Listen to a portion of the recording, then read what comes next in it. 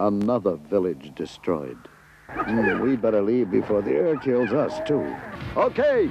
A load of light bombs will put them to sleep every time. That's the secret, my spunky little princess. Good. There he goes, back to the toxic jungle.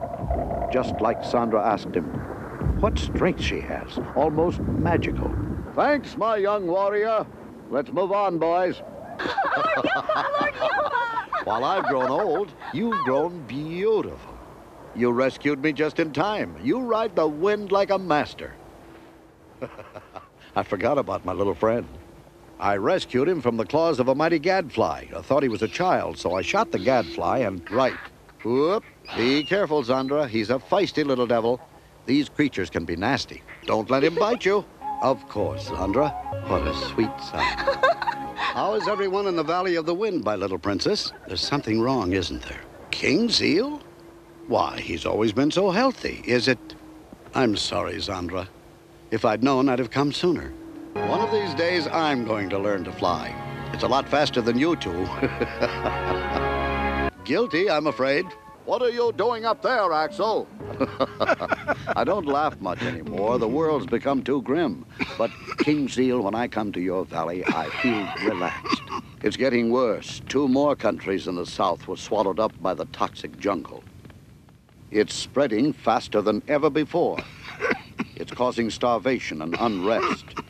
And worst of all, war. Why can't the rest of the world be peaceful like this valley? Old friend, you still talk too much. I think dreams like that belong to children like you. I'm too old to believe in fairy tales and legendary characters who solve all the problems of the world. But the young should never give up their dreams and hopes. The future of the world lies with you. What's going on? Oh, that's a Temecula cargo ship. They're circling back. Axel, look at that. During my travels, I heard rumors.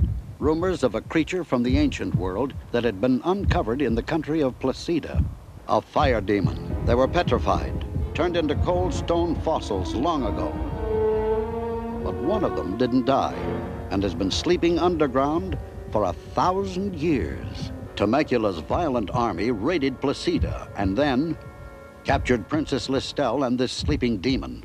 Take my advice and listen. Make just one move and you're dead, my friend. This knife will cut through your armor like butter. What kind of monsters are you, Temeculans? The people of this peaceful valley tried to save your spaceship last night. Yet while they're burying your dead, you repay them with a murderous attack, killing their women, their children, and their king. Sandra, stay calm. If we try anything, all our people will be killed. We must stay alive and wait our chance.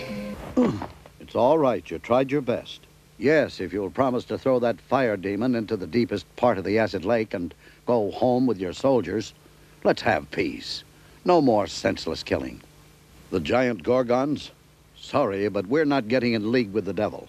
I'll do my best. The valley's in your hands. Now that you've had time to think about it, are you ready to surrender? Their eyes are changing back to blue.